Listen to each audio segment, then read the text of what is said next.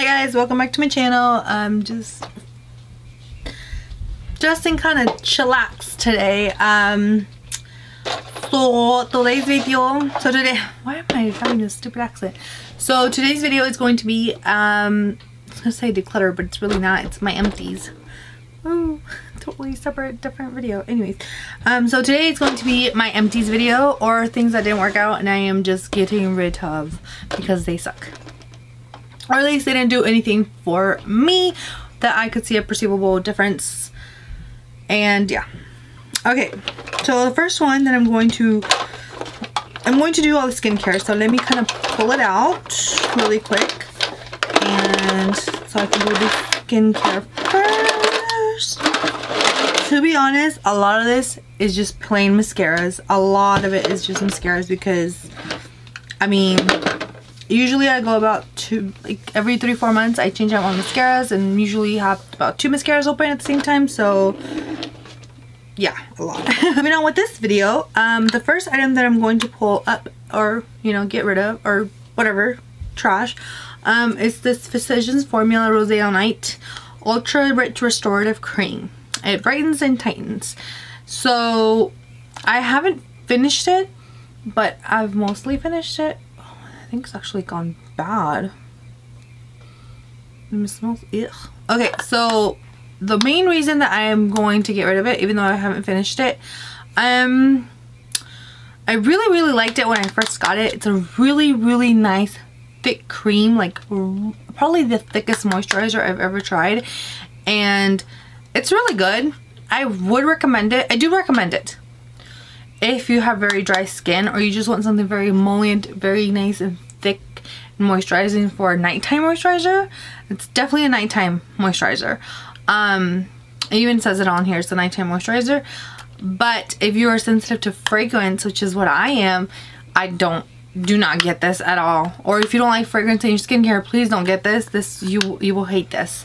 I wish some brand, or maybe I haven't discovered it yet, would make a like this kind of texture cream, but no fragrance. I prefer no fragrance if possible in my skincare, unless it's an ingredient that's already in there that already has fragrance. But yeah, I really do like the texture. It's really nice. You do have to warm it up between your fingers because otherwise it will not glide on there nicely on your face. But I'm just, and plus Physicians Formula is not cruelty free anymore, so yeah, another reason to get rid of it. Okay, let's see. I have, actually the next 3 are eye creams. So I have C Tango Multivitamin Eye Cream. I just had a little sample from like a kit they had. I honestly I finished the whole thing, but it took me about probably a month to finish it, and I didn't really see a difference. Now when I put it on, not after the month, I didn't see what it was supposed to do. I don't think it held up to any of its claims. I don't like this cream. I felt like it was a little too light. I do like my eye cream to be a little bit more thick, a little bit more creamy, and this just felt like a little lotion. Not really what I like, my preference. And more than anything, I didn't really see a difference. I'm not saying I have super dark circles or anything like that, or I have very dry eyes or anything like that. That's why I don't feel like it. Maybe someone who does have dark circles or something, it would make more of a difference, but I don't have a lot of eye issues, you could say. Maybe that's why. I don't know. Again, with this eye cream, another one from Juice Beauty, and it's called the Stem Cellular Anti-Wrinkle Eye Cream. Let's try that again. So this next eye cream is from Juice Beauty, and it's the Stem Cellular Anti-Wrinkle Eye Treatment. Again, maybe because I don't have wrinkles around my eyes, luckily, let's knock on wood, let that not change. This is not empty. I just don't think it made any difference. Again, maybe because I don't have wrinkles. I just have the regular, I mean, you know, everybody creases, the creases that everybody has under their eye, because that's just natural creases. But other than that, I don't really have any eye area problems. So maybe that's why I didn't see a difference with this one too. And also this is very, like I said, I still have some. So this is like, you push the little thing right here, the little, I guess, button pressure thing, and it comes out, and you're supposed to put it on your eye and rub it on there like that. But again, this eye cream is very thin. I don't feel like it made any type of difference. I didn't see a difference.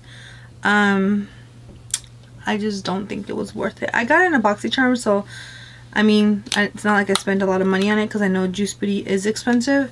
But would I recommend this? No, not as an eye cream. I wouldn't recommend it at all. I don't think I saw any type of difference.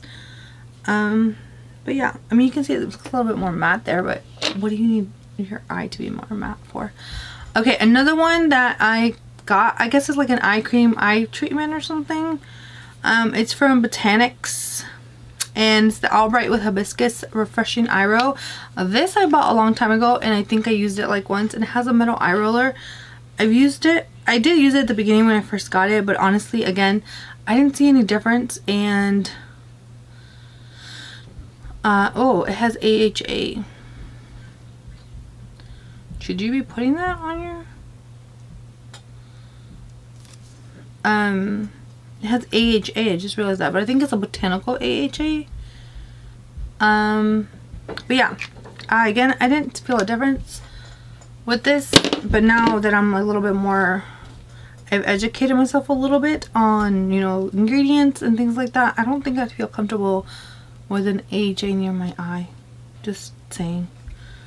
So yeah, again, this is mostly full, but it's so old, I'm just gonna get rid of it. I didn't even know I still had this.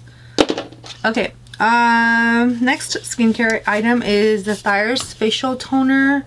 Thayers facial toner witch hazel aloe vera formula, and this scent rose petal. I did like this one. Would I repurchase it again? Yeah, I would. I don't, a lot of people say that witch hazel is not good for you, but I didn't really feel a difference, like it would dry my skin out or anything like that. I just decided to try a different toner for my routine, just to kind of switch up that part of my routine. But I mean, I didn't think it was like bad or anything. Again, if you don't like fragrance, you won't like this. It's not super strong or anything like that, but you know, just putting that out there. And it's not like, at least for my daytime toner, I don't want anything to make such a, I don't really need it for anything other than kind of just, again, like kind of cleanse a little bit, tone my skin. And my nighttime toner is the one that I really want to make a difference as far as my toners go. So for something like that, just something to kind of make sure it's a little set more for your storms and all that. I think it's fine. I don't think it's great or anything like that. I think it's fine. But I had repurchased it multiple times. I just hadn't found another toner that I liked.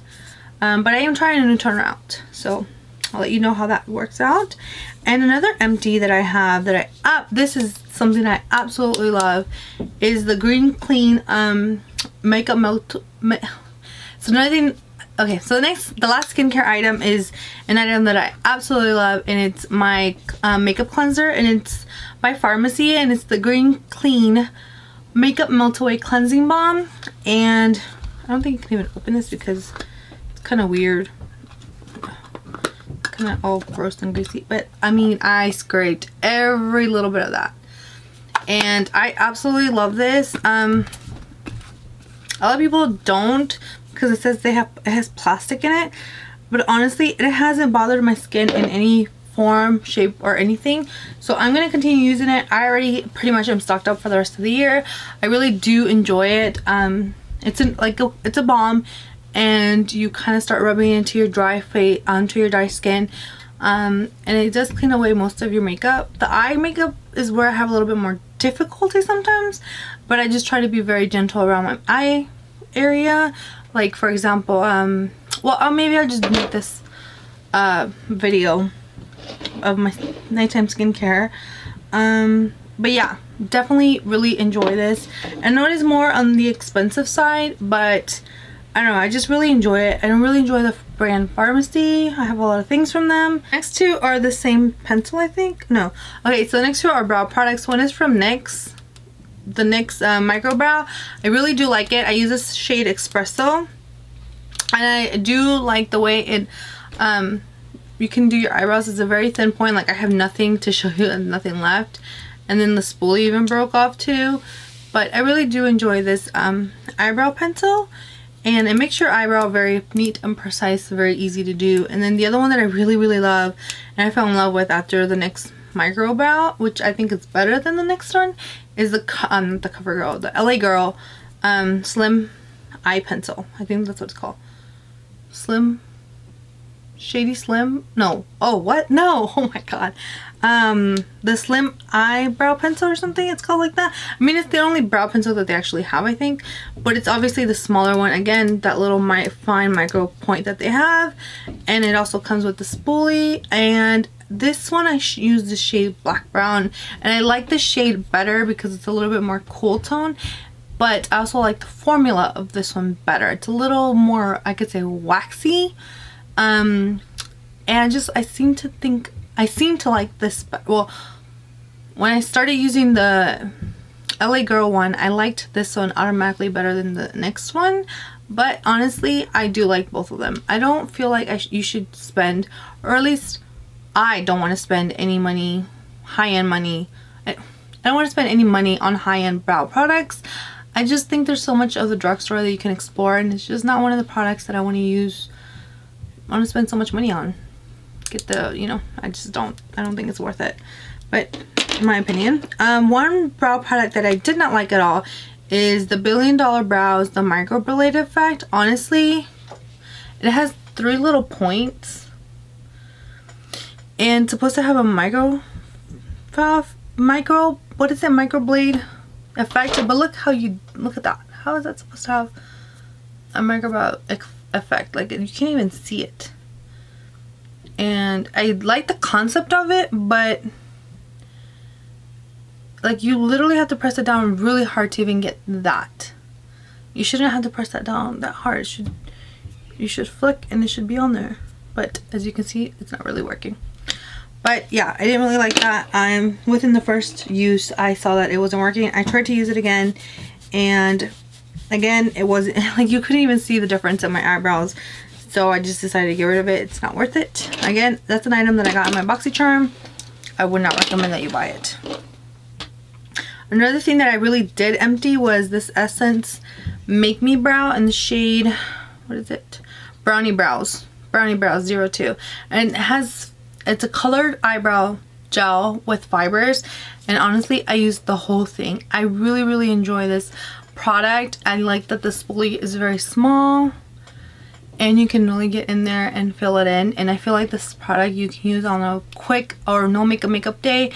Just use this to fill in your brows, and you don't have to worry about like filling them in with the pencil or going over them with the pencil. You just in and out, or you just want some definition to your brows without spending too much time or money, because this is $2.99. This is a great product, and if you haven't tried it, I recommend you trying it out. To our primers, one I finished, one I didn't. I used a lot of it, but I didn't use it all the way up, but I do have to get rid of it because it is so old. So the one that I did use up all the way up, I lost the cap, is the NYX Pore Filler Primer, and I love this primer. Like, this one is, if you need a pore like filler and you haven't found something that works, this is gonna work for you. Of course, it does have that silicone feel, but you actually can press it in and you can actually see the difference on your pores. I mean, there are some good ones that they do like minimize a little bit, like your pores, how they look. They don't have to be all like pore filling, but this one is a pore filler. Like, this one really works if you do want to get that airbrush poreless look. I really recommend this one, and it's from NYX, and you know, it's drugstore prices, but NYX is a little more expensive. I think this one was like, how much is this? Hold on, let me see, because I haven't bought this in a while. I replaced it, but I haven't bought one in a long time. This used to be my only primer for the longest time. And I used to repurchase it like all the time. I'm on like on the 4th one, probably 4th, 5th one. And let's see. See, it's $14 regularly, but right now, as I'm filming this video on June something, I mean, it's always on sale, but the sale price right now is $10.50. that's a pretty good price, and you do get a lot, and it does last you a really long time. Of course it lasts you less if it's your only primer, but definitely one of the better pore filling primers that is out there. Another one that is amazing, probably, honestly, it's better than, this one's amazing for the drugstore, like the best drugstore one that I found. But this one for high end, the Tarte one, it's called the Clean Slate Timeless Smoothing Primer. This one's definitely the best one I've ever tried. This sucker, if you put too much, it's too much. You literally need like this much probably for your entire area, because it is truly pore filling. It really smooths you out. I might repurchase this one day because I really like it, but it's $40, and I heard they changed the formula, and I can't even like try it out right now because Corona, to see if it's the same one. So I mean, by now it's really changed its texture, and I don't trust to put it on my face anymore because it's been so long since I purchased this. Probably been like 5 years, so it's definitely time to give it away. I mean, I stopped using it probably 6 months ago, but I just kept it in my primer collection. I don't know why. But yeah, I'm finally going to throw this away, and we'll see how the new one is compared to this one. But I hope you can see the difference between this side of my hand and this. Right here is where I put it, and then this side of my hand.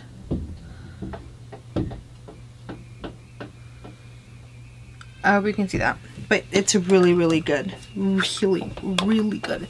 If you want, like, you know, filled out or filled in the pores. Alright, the next ones are all mascaras. And the reason I want to keep the mascaras is because I think it's brushes or lashes for wildlife. I forgot the rescue group. It's called Wands for Wildlife, and you can donate your mascaras, but they only accept them twice a year in October and February. And if you go to the website, I'll link it, make sure I'll link it down below. You just mail the form with wands and donations to their PO box. And you just make sure that the wands are clean. Okay, so old mascara wands are used to remove fly eggs and larvae from the fur and feathers of wild animals. They work great because the bristles are close together. Gather old mascara wands and donations to help the wild ones by hosting a Wands for Wild. Okay, hold on. Okay, before mailing, wash wands in warm soapy water to remove residue mascara. In October and February, mail form with wands and donations to... Please do not purchase new wands. The program is for recycling old wands. Instead, donate food or supplies from the wish list. Make a donation. Oh, there's even t-shirts. They're cute. So yeah, I'll leave that linked down below. And let's remember, it's in October. So I have a little bit of everything. Okay, so let me try out the worst mascaras. Okay. These two are probably the worst. Okay. So the worst one for me was Hourglass Caution Extreme Lash Mascara. And now I've heard that when you do have meanies, certain ones don't work out for you. But I didn't like this one at all. Like, I don't think I would even try to purchase this. I mean, the whole point of having a mini mascara is so that if you want to purchase the full size or travel, it's supposed to work as well as the big one, right? They're the regular size, the full size. And I didn't really like this one. It just felt like it didn't really do anything for my lashes. Another one, I did like it. This one from ColourPop. I don't love... So this one from ColourPop, I liked it. And it was the one black on black. But I don't love it. And one of the reasons that I don't love it, it's because it leaves so... Like, it just flakes. Like, you end up with so much little black dots all over your face from this one. I don't think it's worth it even for the price. I think there's other mascaras. If they could fix that, I think that would be great. Another thing is that it's nice for an everyday mascara. Like if you just want to run errands, something like that. You don't want something too heavy or dramatic on your lashes. That's great for that. But for like, you know, glam days or something you want to really pump up your lashes with, this is not it. It is not black enough for my taste. I want something that's like black as black night. So yeah, no full moon, no moon that day, new moon day, new moon kind of night, black. But yeah, I don't like that one either. I mean, I liked it, but I don't think it was fine. It was okay. Like if we're looking for some good drugstore ones, I only have one here. I thought I had another one. This one has got to be my favorite one that I've tried from the drugstore so far, and I haven't tried a lot. So, because the reason I haven't tried out a lot of drugstore mascaras is because I used to use CoverGirl, and then I started getting into more cruelty-free things, so they weren't cruelty-free when I went cruelty-free.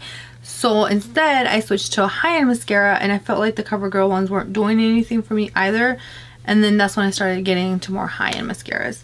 I mean, I used one mascara for years, literally years. It hasn't been until probably maybe a year and a half ago, maybe a year, where I really started like rotating in new mascaras. And one of the first ones that I really rotated in was this Warrior Lash Mascara, Warrior Princess from Flower Beauty, and it's the pink one. I haven't tried the regular Warrior Lash Mascara, but this one is so good. They say this is a dupe for the Wand is Hourglass shade. It's a dupe for the, what is it, the Too Faced one, Better Than Sex Mascara, and I think it's better than that one because that one flakes on you and it just leaves, it doesn't do what this one does. I think this one's so much better because I have tried the Better Than Sex Mascara, but I think sometimes that one's a little too clumpy and this one doesn't do that. This one's so good. If you haven't tried it, I would recommend trying that one. Just hair lube. Okay, so the one mascara that I used for years and years and years is the Lights Camera Lashes by Tarte. I had a mini one and then I had the full size. I would always purchase these during the 25 days or 21 days of beauty at Ulta, and I would get it for $10, so I always take advantage of that. And this is what the wand looks like, and I do like this one. It really separates the lashes, but I found, like I said, better mascara since this one, and I don't love this one as much as I used to. I still do, but like for length is amazing. For volume, it doesn't give me as much volume as I want. But yeah, and I still have like 2 more because I used to stock up on these. So I mean, I just want to try other mascaras besides this one, but I do recommend it. It's really good. I still think it's really good. All right, 2 more that I absolutely love and fell in love with is this Urban Decay Perversion Mascara. This one is so good. At first I didn't want to, like, I didn't think it was that great, but you know, some mascaras you have to let in some air and let a couple days pass, and this one's definitely one of these, and it's so, like, it gives you so much volume, and it is so black.